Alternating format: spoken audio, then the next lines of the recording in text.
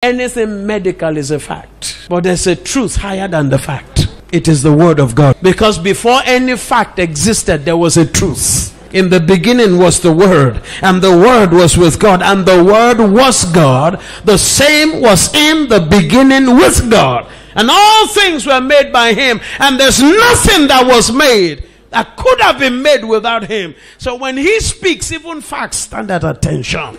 Acts chapter 19. Irrespective of what was going on in Ephesus, Paul continued to preach the word. Ephesus was a materialistic, idolatrous place. People believe in all kinds of witchcraft. Paul continued. The Bible says it took 6 years. The Bible says every time he preached, the word was growing. The word was growing. And at the end, the Bible says so mightily grew the word that the word prevailed. The Bible says at the end of 7 years, those Ephesians went and brought all their crafts and their witchcraft, and they set fire to it. The word prevails.